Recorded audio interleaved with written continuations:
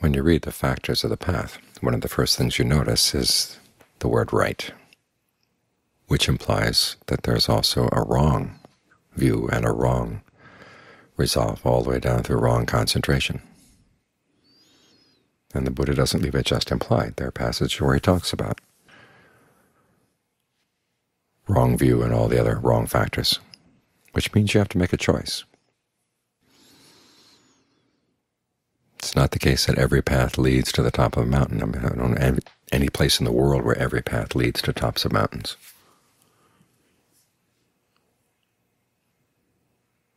A lot of paths lead down into Death Valley. A lot of paths lead down to the ocean. There are just lots of different places the paths can take you. So you have to choose. Is this the path you want to follow? And the choice really does make a difference. We live in a culture where people like to have their choices inconsequential. In other words, it's simply a matter of personal taste.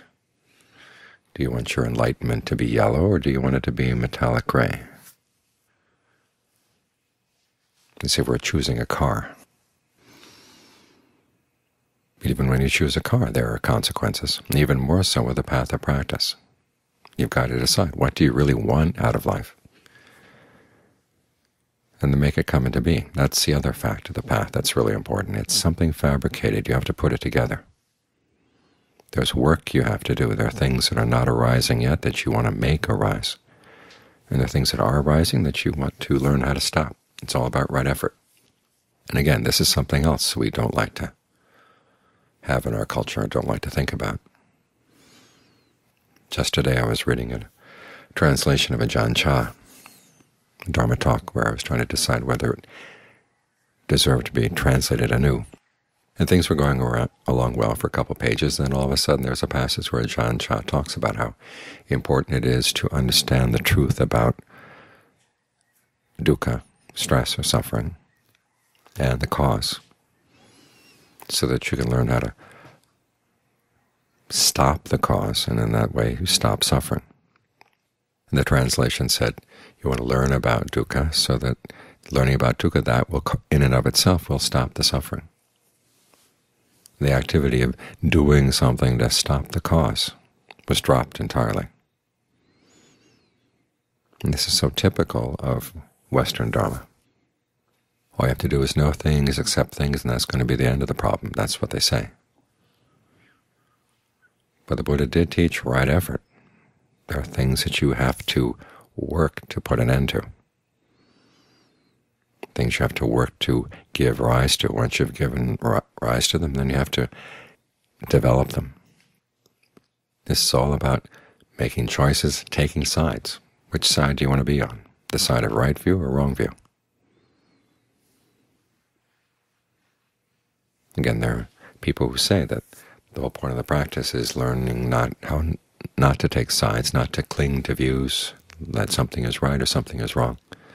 And the Buddha does talk about not clinging to views, but that's after right view has done its work.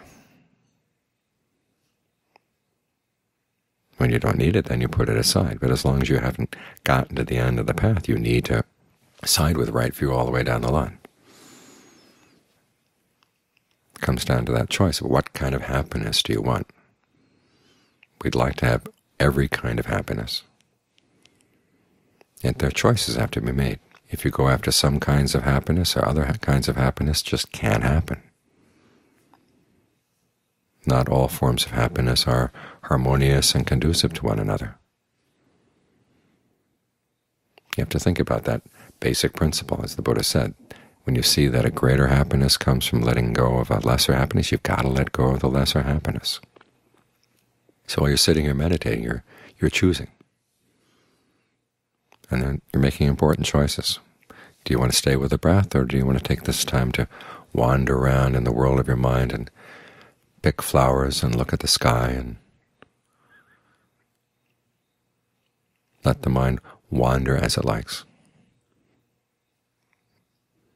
Or do you want to put it to work? Develop good, strong powers of concentration. Develop good, strong powers of mindfulness. Again, mindfulness is not just watching things coming and going. As the Buddha said, when mindfulness becomes a governing principle in the mind, It sees things that are unskillful, and it works toward getting rid of them. It sees things that are skillful and works towards giving rise to them. So it actively gets involved in making things arise and making things pass away.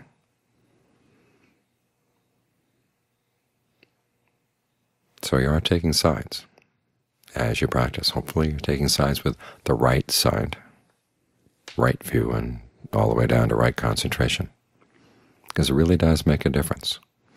When the Buddha talks about different paths, it's not that this path leads to the mountain from the north and that other path leads to the mountain from the south, all leading to the mountain. His description of paths, it's like seeing that there are some paths that lead to a pit of burning embers. There are other paths that lead to a cesspool. There's another path that leads to a beautiful place. Another path that leads to a lake with a nice shore, lots of shade on the shore. In other words, there are paths to good and bad places, and there are gradations of good and gradations of bad.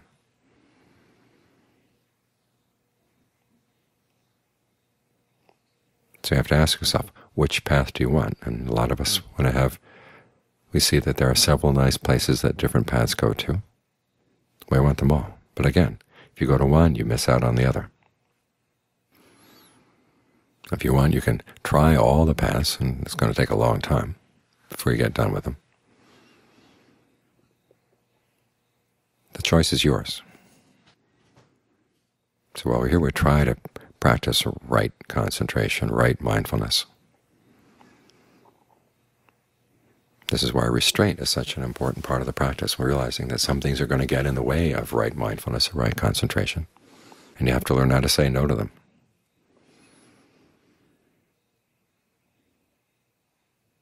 The choice is yours. And remember that it is an important choice. It's not simply a matter of personal preference, or the choice is inconsequential down the line. The choices you make really do make a difference, so try to side with the right choices.